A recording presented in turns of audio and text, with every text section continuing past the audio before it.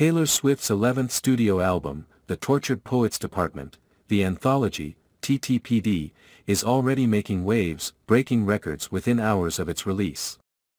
The Grammy-winning artist has achieved a remarkable feat as her latest creation surpassed Beyoncé's Cowboy Carter to claim the title of the biggest debut for a 2024 album on Spotify in just 9 hours. Her album garnered 300.41 million on-demand official streams in its first full week, but Swift's TTPD quickly outpaced it.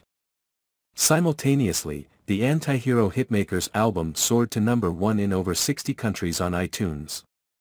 Her track Fortnite is poised to become her most successful song yet, topping charts in the United States, the United Kingdom, and 33 other countries on Apple Music within 9 hours of release. Swift's dominance extends beyond streaming platforms. TTPD has secured the title of the best-selling album in the US for 2024 and has also made history as the biggest debut on Amazon Music.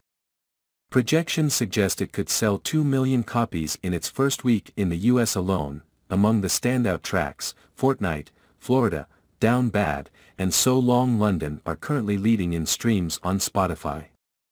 Critics have showered Swift's latest effort with acclaim, with Rolling Stone awarding it a perfect score of 100. Music journalist Rob Sheffield praised the album's fusion of intimacy from folklore and evermore with the synth-pop elements of Midnights, describing it as wildly ambitious and gloriously chaotic.